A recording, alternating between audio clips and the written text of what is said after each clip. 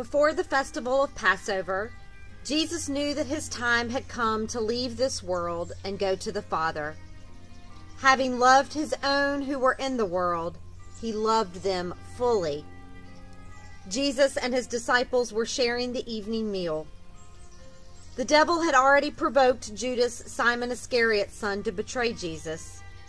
Jesus knew the Father had given everything into his hands and that he had come from God and was returning to God. So Jesus got up from the table, took off his robes. Picking up a linen towel, he tied it around his waist. Then he poured water into a wash bin and began to wash the disciples' feet.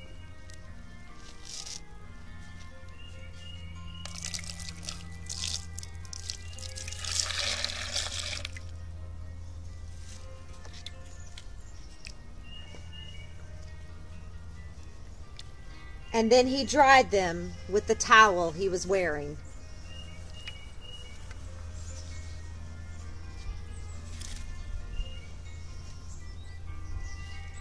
When Jesus came to Simon Peter, Peter said to him, "Lord, are you going to wash my feet?" Jesus replied, "You don't understand what I'm doing now, but you will understand later." "No," Peter said, "you will never wash my feet." Jesus replied, "Unless I wash you, you won't have a place with me." Simon Peter said, "Lord, not only my feet, but also my hands and my head." Jesus responded, "Those who have bathed need only to have their feet washed because they're completely clean. You disciples are clean, but not every one of you." Jesus knew who would betray him. After he washed the disciples' feet, he put on his robes and returned to his place at the table. He said to them, "Do you know what I've done for you? You call me teacher and Lord, and you speak correctly because I am. If I, your Lord and teacher, have washed your feet, you too must wash each other's feet. I have given you an example. Just as I have done, you also must do. I assure you, servants aren't greater than their master, nor are those who are sent greater than the one who sent them."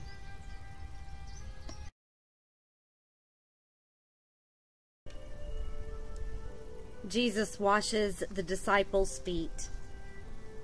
In this moment, Jesus, the Son of God, the one who was sent to save everyone, humbly gets on his hands and knees and washes the disciples' feet, displaying this act of servanthood and this act of vulnerability.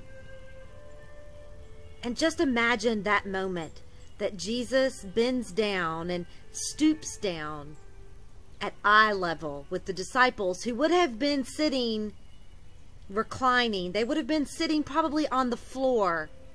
So for Jesus to get down, it would have put Jesus at eye level with them. And there's something so powerful about Jesus being at eye level.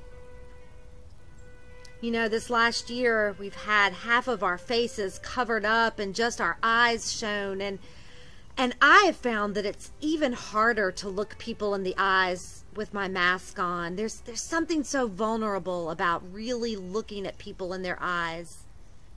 When we have conversations, we often look around or look down, because to really look at somebody in their eyes, I don't know, we don't like to stay there too long.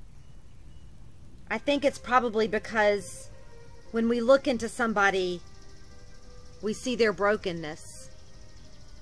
And that scares us, because we know that we too are broken. So in this act, Jesus engages in the brokenness of the disciples. And the disciples, on this night, the night before Jesus would be arrested, the night where Jesus, before Jesus will be crucified and put to death, the disciples look into the brokenness of Jesus. And in that exchange and in that moment of vulnerability is extreme power. And it is the very presence of God, the holiness of God. They experience the unconditional love of God. They experience it in Jesus, and I believe Jesus experiences it in his closest friends. So I invite you on this Maundy Thursday, Maundy meaning mandate, where Jesus said, do this now to one another. He wasn't just talking about literally washing one another's feet. Maybe instead he's inviting us to get at eye level with each other, to look deeply,